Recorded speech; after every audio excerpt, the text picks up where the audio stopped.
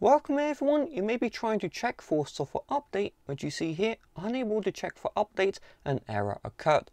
I had this issue personally. I spent hours factory resetting my device via the settings, via the iTunes, and the issue still persisted. It turns out the fix is very simple. So the first step is you're going to open up the home page of settings. From here, you're going to find where it says General. Now you're going to scroll to the very bottom. You should see here VPN and device management. Tap into this one, and if you have the iOS 16 beta profiles, you just want to delete them off of your device. Okay, so I have this one. Just tap on remove, enter in the passcode and remove.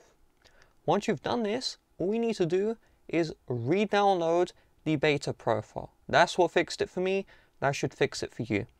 So I'm a part of the Apple developer program, so I'm going to use the developer beta.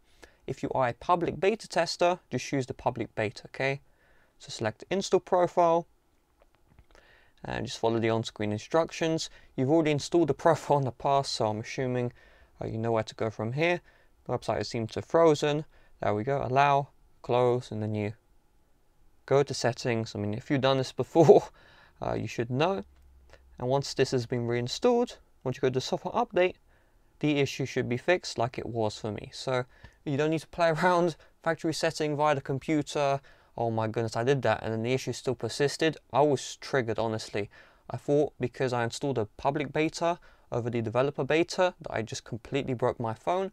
Thankfully I didn't. So now you can get your, your betas, alright? So there we go, nice and simple. If this didn't work for whatever reason, you will need to update your device via the computer.